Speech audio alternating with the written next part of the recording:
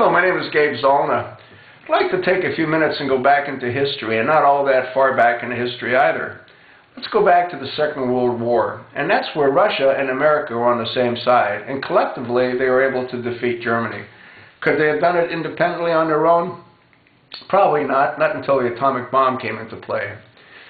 The point is, we were allies, and ever since the end of the Second World War, I think that relationship ended. And it doesn't exist today on a friendly basis either.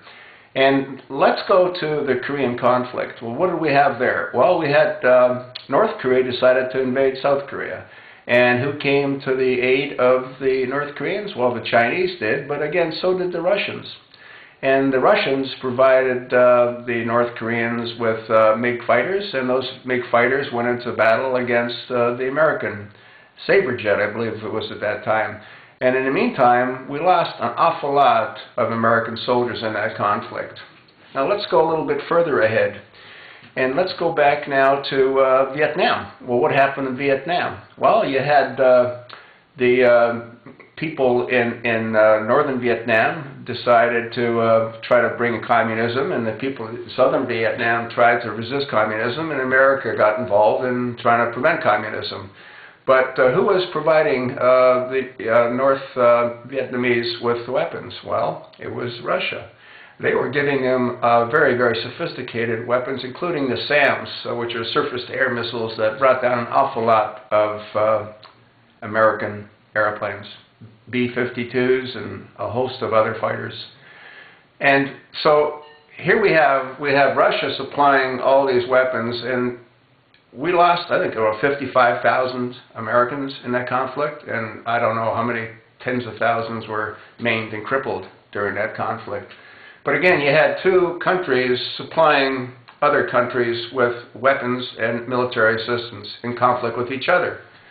Now, let's go to what happened over in Afghanistan with Russia. Well, Russia invaded Afghanistan, and they fought a battle for around 10 years.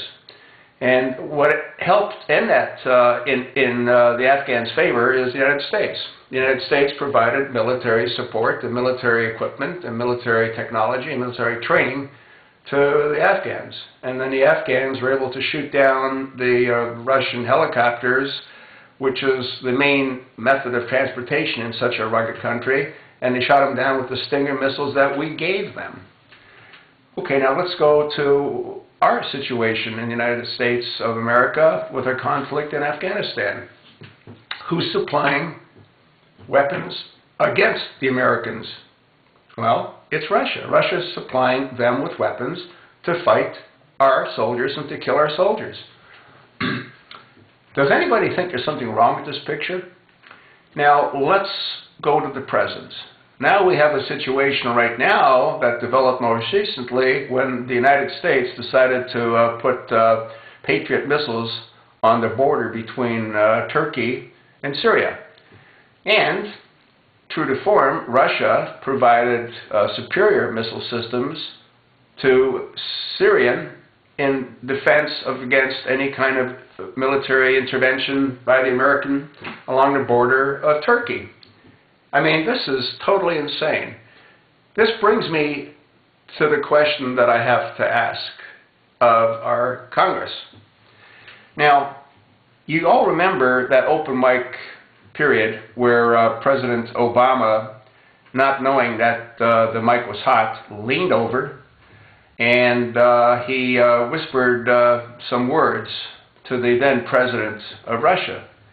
And basically what he said is that I'm in my last election and I'll have more flexibility once it's over. And what he was referring to is the American missile defense system. Now, the question again that I have to ask is, if that isn't treasonous, what is? What is? If that by itself isn't treasonous, what is? God help America. It needs it.